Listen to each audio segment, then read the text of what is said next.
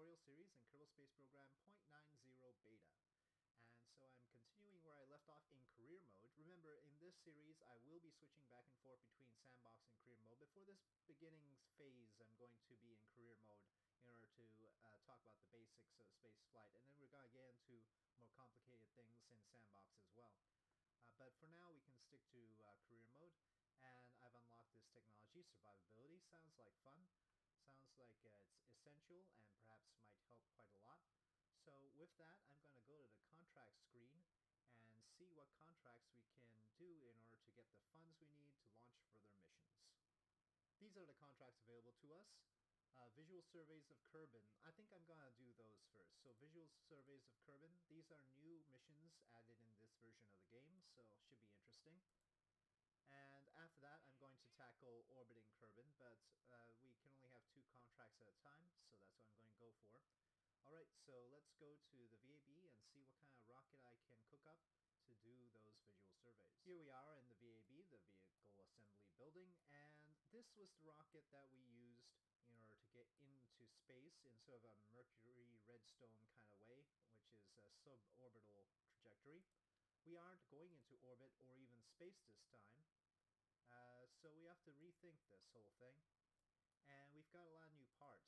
In particular, we've got these new LV909 engines, and you can see they have a max thrust of 50, which means roughly they can carry 5 tons. But that's in gravity. You don't need a thrust-to-weight ratio of 1 if that engine is not planning to get off the ground or fighting against the gravity of the planet. If it's just in space, you can have any thrust-to-weight ratio you want. And so you can use really tiny engines and really huge rockets if you're very patient. Of course, you're not going to be accelerating very quickly like that. So, but we are going to be in the atmosphere, so I want to keep the thrust-to-weight ratio above 1, which means the maximum we can do is add 5 tons to, put 5 tons on this. Now the capsule itself with its parachute is about 1 ton. So I'm going to add just 2.25 ton tank there. So that's 3.25 plus the rocket is 3.75, and then I'm going to want to make this thing land, well, hold on. We've got the parachute, right? The parachute can't carry all of this all on its own, I don't think. I don't want to make it do that. So we can look at utility. We've got new parachutes, radial mount parachutes. So let's add 2 of those since they're radial mount. Now this is symmetry mode, and so we can have different kinds of symmetry. And I'm going to have 2-way symmetry now. And this is to make it snap to angles. And I want it to snap to angles. You can see 5-degree increments. And so there we have, oh, a parachute blocking the hatch. That's not good. There we go. Well, that's pretty good. Though, you know what? Oh, we can't do... Oh, yes we can. Okay. I was wondering whether we would be able to do this in this version with the VAB not upgraded, but it looks like we can. That's pretty cool. Okay, so one new feature of beta is that we can do these offsets and rotates, which we weren't able to do in previous versions of KSP. So instead of having the parachute stick out like this, which is sort of unseemly, well, that's too much. Okay, this is where angle snap needs to go off. We can sort of make them a little bit more flush to the surface of the vessel. And there, that looks better. I think that will be fine.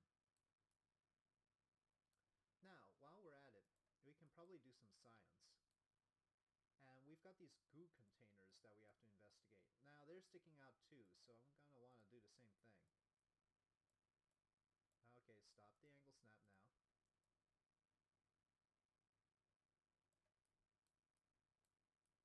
That looks a little bit better. I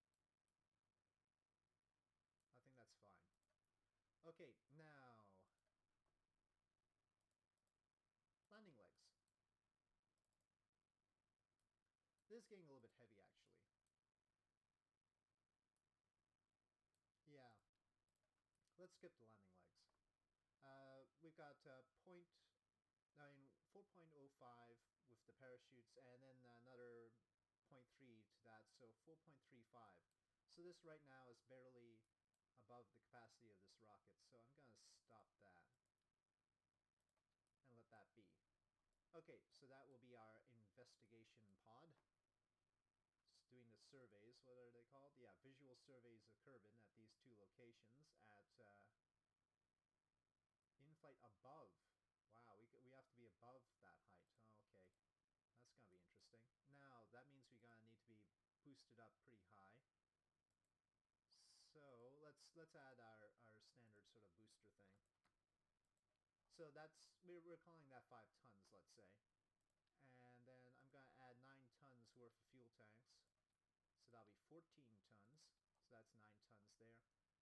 And we've got a 1.25 ton engine. So that's 15.25 tons, which is still under the capacity of this engine. Check staging. That engine goes there. So this decouples, that engine fires. And then the 3 parachutes go off at the same time. Okay, I think we've got a very basic rocket, and we're gonna call this VS1 for Visual Survey 1. Let's try it out. It should be noted that we can't really build a rocket too much heavier than this because the launch pad can only take 18 tons. We'll have to get some funds to upgrade the launch pad before we can do much more than this. Now let's take a look at where our surveys are supposed to be done. We've got one way over here, and then we've got another one over here. Let's go with the one that's further east first, since that's just our natural direction, because the planet is rotating in this direction. We've already got some momentum in this direction. You can see our surface speed might be 0, but our orbital speed is 174.6. That's because of the rotation of the planet. And so we've already got that benefit going for us in terms of going in this direction. We would actually have to fight against that if you wanted to go in this direction. Okay? And so while we're on the launch pad, I'm going to do a first mystery goo thing here. We got 1.8 science. I'm going to keep that. We are going to be retrieving it. We could transmit it using an antenna. I haven't put in an antenna, but we could do that. Okay, so we're going for the first location, and that's relatively east, so we'll start pointing in that direction soon after we launch. Okay, Jeb looks good. Let's go.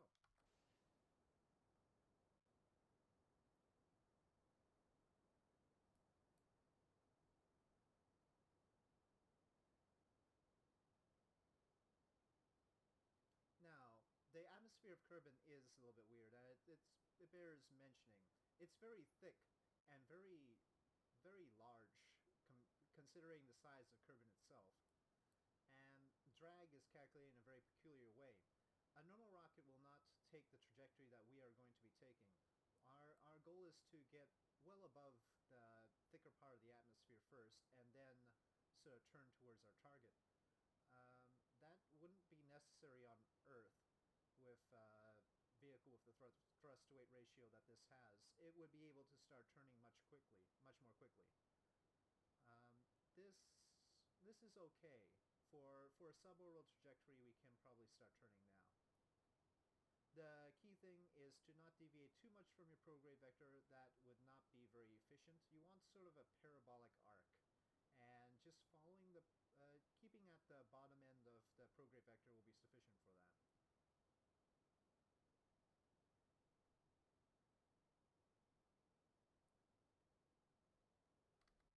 Now be careful, we need to get right around there, and we need to be at a sufficient height above it. So let's say above 20 kilometers.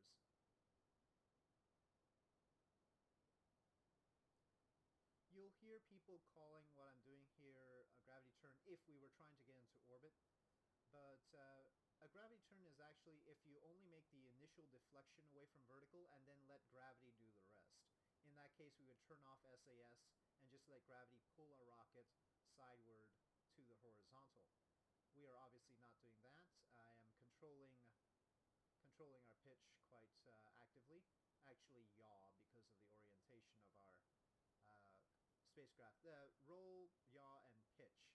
Yaw and pitch are just related by the way your spacecraft is oriented. So if if I rolled my spacecraft now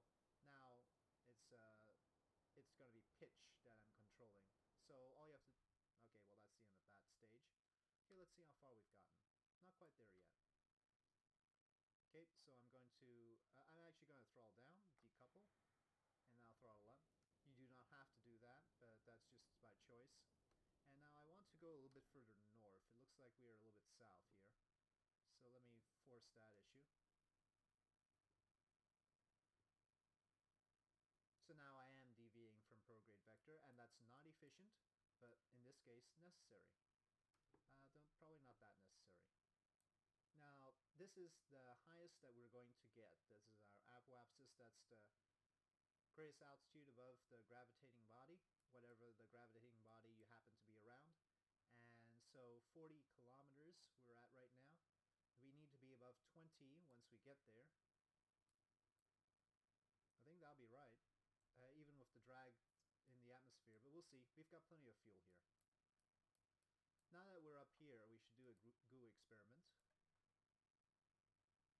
Okay, in the upper atmosphere, 5.4 science, I'll keep that. Jeb looks okay. I'm not entirely sure how this works because this is a new feature in this version of the game. I'm gonna turn retrograde here, just because I would rather be pointing retrograde as we go down, but I might have to change that if we're not hitting the altitude properly.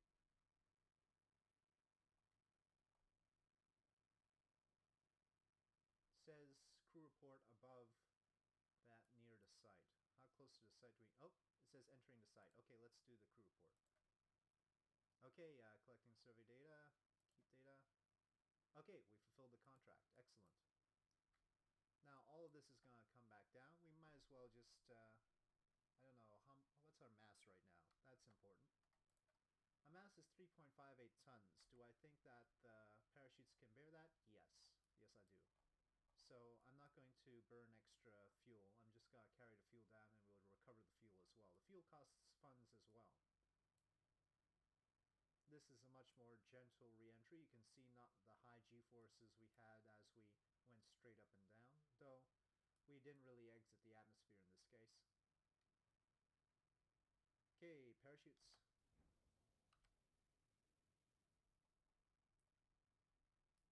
Technically I should wait longer to release the parachutes. You can release the parachutes under 24 kilometers or so, but technically the real spacecraft would probably wait until they're under Mach 1 and around 7,000 meters.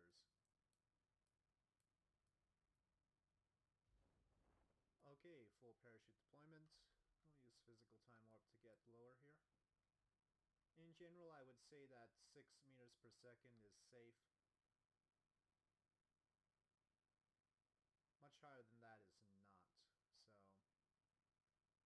even this is sort of borderline. Okay, now as I recall, we never did the EV report above water, so let's see now. EV report. Yes, keep the data. Let's just go with that. It says flying. Maybe I should... Nah, I'll leave that for some other mission. Let's recover vessel here. Okay, so here we are. 13.8 science gained. Parts. 87.7% recovered. A fair amount of funds back. And no experience for poor Jeb. Ah, that's sad. Okay, let's go to Research and Development Center. Okay, with our 35 science now, we can unlock more parts. And we can't go this way. Now, these are batteries, and you'll notice we do have an electric charge resource. And that's not depleting very fast now. But as we try and do longer and longer missions, it will deplete, and we will need the batteries. But for now, we don't. This Science Junior, however, can give us more science, and so that would be helpful, but we can't unlock it right now. Maybe we should save up for it, because I don't see needing these parts as much as I need science. Indeed, so I'm going to wait until I get more science, unlock this as a priority, and perhaps this as well. This is our first probe part, which means we won't have to risk Kerbal lives if we've got that. However, if you're not risking Kerbal lives, they don't get experience. So that's a trade-off. So maybe we want to send Kerbals up there instead of probes. Alright, so let's go to the mission control building to see what sort of contracts we can pick up. Now we've also got one more visual survey to perform, and we gotta keep that in mind. But we've also got some interesting part tests. This is a really simple one, testing it landed at Kerbin. I'll pick that one up. That splashed down. The landed on Kerbin ones are good ones, so let's go with that quickly. To build this vessel, we still need a command pod because we need to be able to control it. But what we don't need is fuel. We need a fuel tank just for the show of things. But we don't need fuel. And all we need to do is ignite the engine on the launch pad. Let's go for it. Logically, even on the ground, rockets are tested with fuel. But, well, the game lets us get away with not doing that, so here we go. Let's actually also, for safety's sake, keep the throttle down. Okay, contract fulfilled. Let's recover. And it's as simple as that. Let's not belabor the point. Let's do the other visual survey. I see no particular point in changing this craft, and I also don't see any point in changing the crew, though. I don't know. We don't seem to be getting much experience with Jeb here. But, you know, I don't see why we would not pick our pilot to go up first. Certainly we don't need an engineer. Maybe a scientist would be good. Maybe a scientist would be good. Would that be a bad idea because the craft will not have stability control, though? That is not something I want to test right now. I'm gonna have Jeb go up. Hopefully he'll get some experience from it, I don't know. But let's try this visual survey. Okay, here we go. SAS on, throttle up, but let's make sure we target the place. Activate navigation. Now, looking at it, we should probably head at 315 degrees roughly. Now you can calculate launch azimuth is the actual launch angle that you're going at. That's the term for it. And there is a calculation for it based on the rotation of the planet and such things like that. But roughly speaking, what we would expect is that we want to launch at 315 degrees. You can see 0 north is up here, 90, 180, 270. Okay? So, that is our plan. And we will do that without laborious calculation. And in fact, it's got the little marker there. I can sort of see it hiding on the corner there. And that is the marker for the target. Alright, Jeb looks okay. Here we go.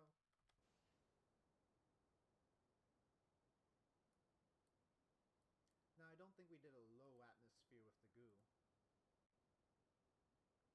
Okay, excellent, 4.2.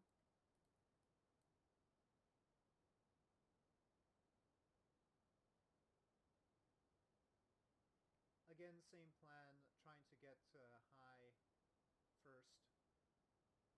Get through the thicker part of the atmosphere. And it bears repeating, your burn is most efficient if you're pointing at the prograde vector, so if you're pointing away from the prograde vector, you should probably have a very good reason for that. One reason is simply so that you can get to your target. Now, our 315 is, well, sort of working out for us as we expand our orbit. But not quite. And this is where the launch azimuth calculation actually comes into play. The reason why 315 didn't work for us is because of the rotation of the planet.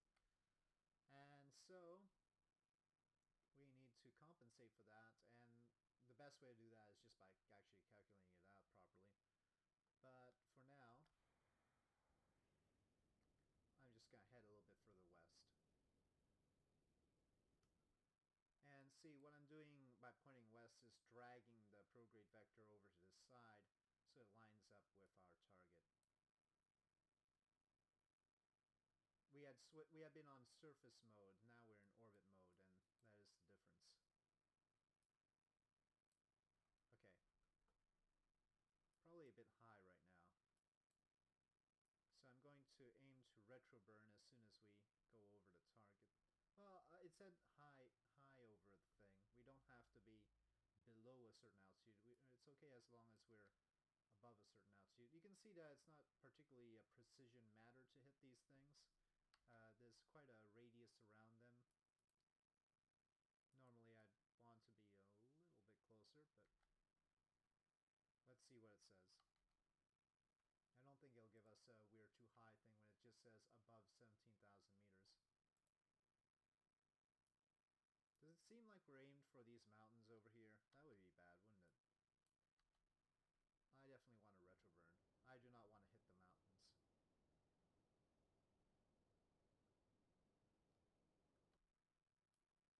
Looks like we've passed the darn thing. Okay. Did I miss it? Well, I must have missed it. Okay, we can do some mystery goo while we're here. 4.2 science for that. So we missed the target for some... Where is it? It's like... somewhere. Okay, we've got a little bit of a slope here, so I'm gotta be a little bit more cautious about the landing. So I'm reducing my speed to reduce the impact, and hopefully this thing won't roll around the place or anything like that. Oop. Okay. Good. Alright, that's fine. Now... Alright, we've done both goos, it looks like. We can do a crew report here. Yeah, sure, Highlands. Didn't we hit that before? Can we roll the craft? Not very well. So I'm not going to try and get him out because his hatch is on the bottom there. Alright. Oh, well, we've still got physical time warp there. Alright, let's recover vessel. Okay, well, we got a trivial amount of science, but I think I'll hold off on trying that again. Instead, I'm going to try to get to orbit. So we recovered a little bit, still no experience gain. Let's get Jeb into orbit so that he can gain some experience, shall we? Need to pick up the contract first. Orbit Kerbal. They give us 8,858 credit advance, fund advance, and then completion is 35,000 with 18 science. So pick up that contract. Now we've got 2 contracts. Now let's go to VAB. So they gave us 8,000 advance, and I think I'll keep this rocket as is. Well, you know what? Better to be safe than sorry. We can add one more tank, and that'll definitely get us into orbit. Okay, a little bit more cost, but not too bad. And when you think about it, we're going to be returning this portion back to the planet, and even in the worst case scenario, I can't even imagine that we'd get that far off, but let's say we only get 50% of the value because we're so far away from the Space Center that it deducts all that. We'd still get about 2,500 back, 2,800, and when you figure that out, then that means that we'll probably be pretty close to that advance. So we're not cutting into our final reward here. Okay, so this is actually, well, this is the equivalent of a Mercury Atlas rocket, basically, sort of, kind of. But let's say Orbital Spacecraft 1. Okay, let's go.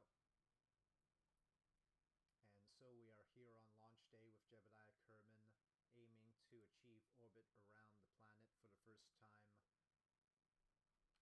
Everything is ready to go, systems are a go. Jeb reports that he is ready to go and feeling fine here.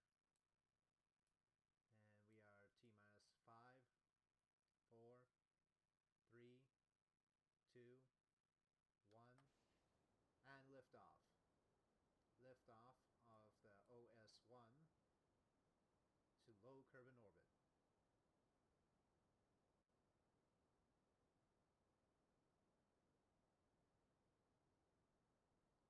Roll program. Up the other way.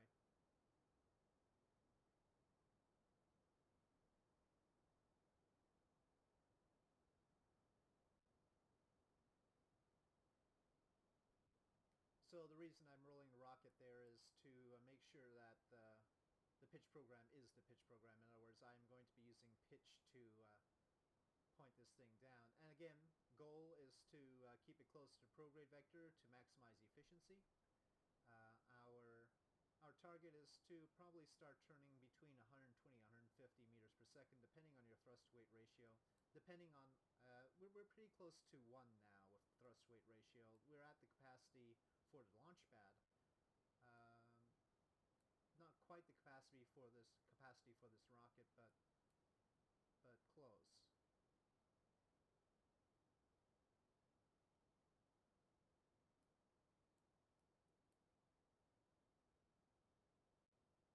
So right around here I'm going to start the turn. Just poking down here.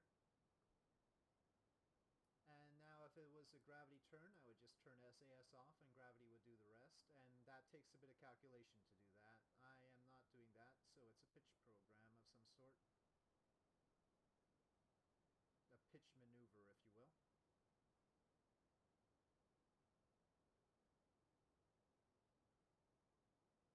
The distinguishing factor between just getting into space and getting into orbit is, of course, wrapping around the planet. And for that, you need horizontal velocity. You cannot just go straight up and straight down. Well, eventually you'll just escape the planet's grasp, but that's not quite an orbit. So you want horizontal velocity in order to sort of wrap around the orbit. And the goal is to get the spacecraft going horizontally so fast that gravity can't pull you down faster than the planet is curving away from you. So, in fact, the planet is sort of, well, it's curved, right? It's a sphere. We are not going with flat Earth society stuff here. And so, with that sphere, you are going to have the surface curving away from under you. Gravity will pull you down, but not quickly enough.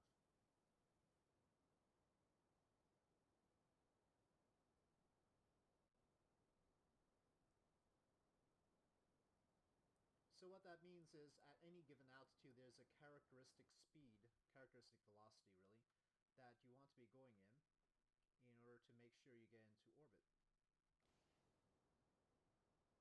Whoop, whoop. Too maneuverable for me sometimes. In this case, we're aiming for about 2,300 meters per second. I never bothered to keep track of exactly what the number is for any given altitude around Kerbal, but around Earth you're talking about 7.8 kilometers a second, 7,800 meters per second. So Earth is a lot harder to get into orbit around than Kerbal is, and most of that is horizontal velocity. So you're not really talking about going up very much. You're really talking about going horizontal quite a lot. So you can see our orbit starting to form. You can sort of imagine a parabola going like this, and as you go faster and faster, the parabola is widening. So it's getting wider and wider.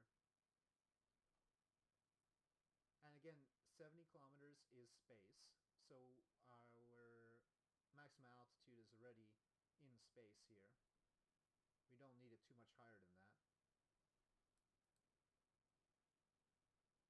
Now I could just throttle down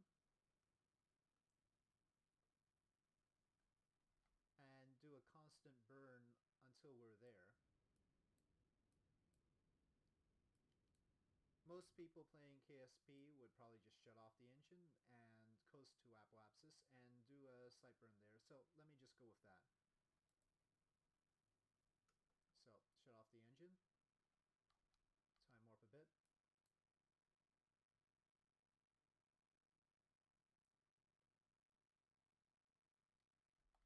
We're relatively close to apoapsis here. Don't know what the time is though, because we haven't unlocked that in the tracking center.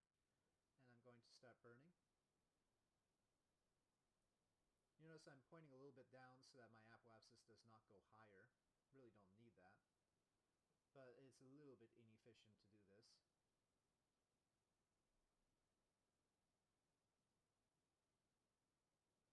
There's a periapsis, which is our minimum altitude, and now it is above the surface. We need that above 70, and that's orbit. It's not a circular orbit, it's a slightly elliptical orbit, but that is sufficient. And I believe our contract should be fulfilled. Yes, it is. So now, Jebediah Kerman is the first Kerbal in this series to get into orbit. Now, he can't EVA because we haven't unlocked that in the astronaut complex yet, but we can observe Mystery Goo and do a crew report. So the goo seems to have clumped into a sphere. It also appears to have become brittle. Very important data about the goo. And a crew report. Well, we've already done that. Okay. Yeah, because we did do the getting into space thing. Alright. Now, getting him back close to the Space Center. What you want to do is, there is a... ideally, you launch in full daylight at KSC, the Kerbal Space Center. And in that case, you would be able to see the peninsula here, which you can aim for. And my benchmark is dependent on what orbit I'm in. So the higher the orbit you are, the lower in the atmosphere you have to target in order to get back down. Roughly speaking, when you want to retroburn and get back down again, you want to be pointed at your retrograde vector on the opposite side of the planet from the KSC. But it's good to offset that just a little bit because the planet rotates. Remember, the planet rotates. So over here is roughly where I'm aiming for. Maybe a little bit further. Altitude is now 70. Wow, that's actually pretty low. I don't need to be too far into the atmosphere to do this, I don't think. Probably we're talking about maybe aiming for 40-ish. Because the drag from the atmosphere is going to hit me right away.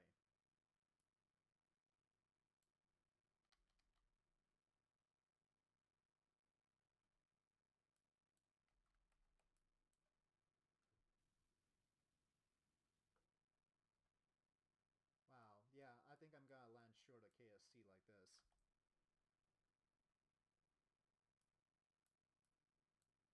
Let's give it a go. V changes the type of camera you got, so this is free camera, which is better for this phase of the mission.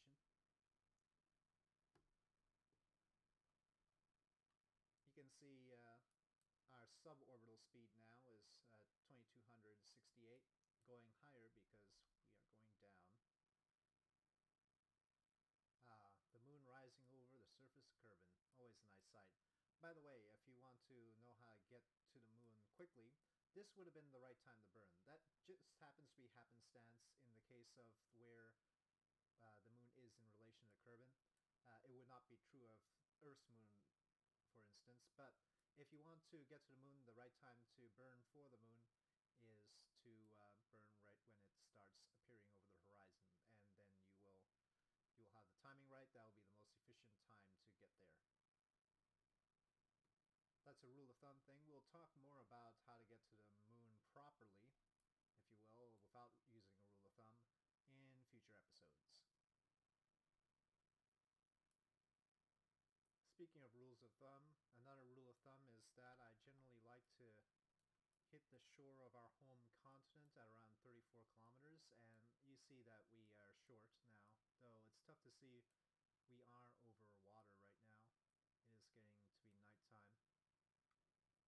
But yeah, the shore is still quite a ways away, and we are too low. So we're going to be west of the Space Center. Probably get about 80% of our full value back. This is a very gentle re-entry. You can see the G-force is not building up too much because we're sort of skimming through the atmosphere. And that's generally the way you want to go. Especially if you decide to use mods that actually add re-entry heat like Deadly Re-entry. Technically, Jeb didn't actually complete one orbit, but that's a technicality. He was in orbit. Okay, parachute time.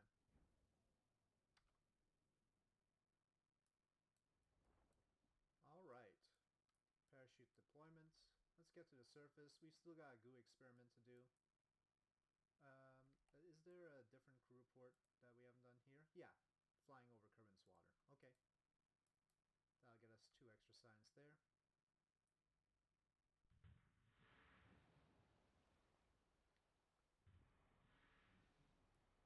Okay, so that's in the water, but we can do a goo experiment. Yes, 2.4 signs for that.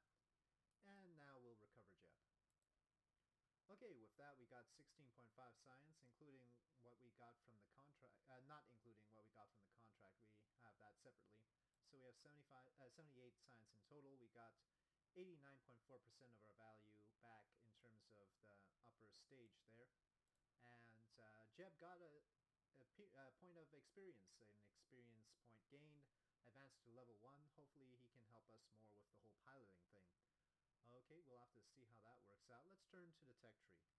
So in this episode we got into orbit. We talked a little bit about how to get to orbit, and I'm going to unlock a new technology that will help us to do more things. Yeah, I'll go for this one. Okay, so, and we might as well get, you know what, I don't need this antenna. I just need the battery pack and the Science Junior. Want to conserve funds as much as possible. So, we got to orbit, and I think I'll leave it there for this episode. In the next episode, I want to do Sandbox. I want to go to Sandbox, and I want to talk a bit about building planes, because we're not going to get to the planes very quickly here. We'll definitely need these parts, but you gotta make a pretty, well, you can make a pretty nifty little guy, a little plane with those, but we don't have landing gear, I believe. Yeah, the landing gear is all the way over here. So, I think I want to do a little diversion and talk about building planes in the next episode in Sandbox. And maybe I'll, within the episode, go back to career mode as well and talk a little bit, try a few more missions like the one that I failed on during this episode. Alright, so thank you for watching. If you enjoyed this episode, please do press like. If you have any questions, comments, or suggestions, please leave them in the comment section below. And I'll see you next time.